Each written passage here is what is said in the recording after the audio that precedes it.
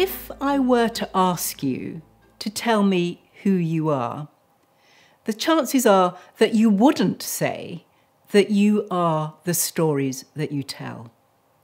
And yet, across many different disciplines in the social sciences and beyond, there is now quite a great deal of agreement that stories are central to people's identities.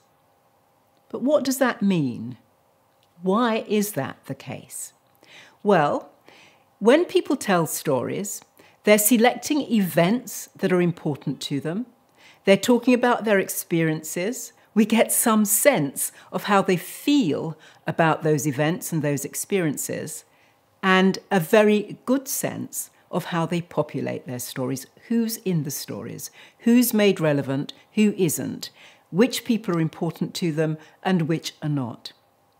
So they tell us a great deal. They're very useful for social researchers. They're useful for politicians, and so on.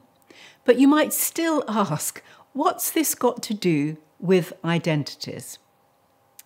In order to answer that question, we really need to think about the nature of identities. And they're fascinating. In the middle of the last century, Erik Erikson, who was a Danish-American psychoanalyst, said that identities are really the important issue for the 20th century. And he thought that because many people had lived through very serious wars, like the World Wars, and he pointed out that where there was a threat to existence, that identities came to the fore, but identities were always important.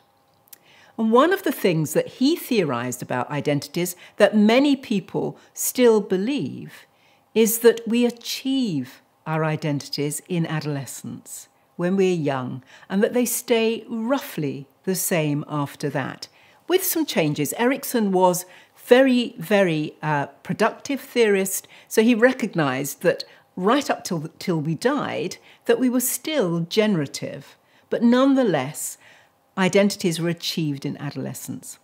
Now, one of the exciting things about rethinking identities is that we now recognize, again across many different disciplines, but particularly in the social sciences, that in fact identities change all the time. And it's not just that they change from birth through to death, but also that they're different in different contexts. The identities that come to the fore in one context, say in your family lives, are not the same as in your work life or when you're with friends out and away from work and home.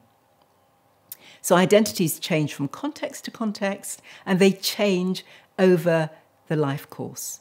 But not only that, as I've just said, one of the reasons that I'm attracted to intersectionality is that it helps us to understand that everybody has multiple identities all at the same time.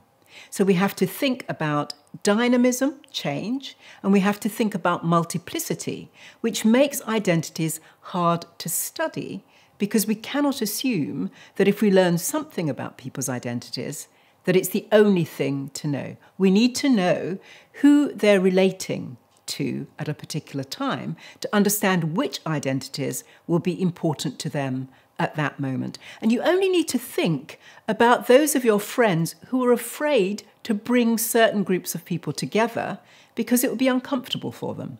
And the reason for that is not that they're somehow lying about who they are, but that different aspects of themselves come to the fore in different settings with different people. So identities are also relational.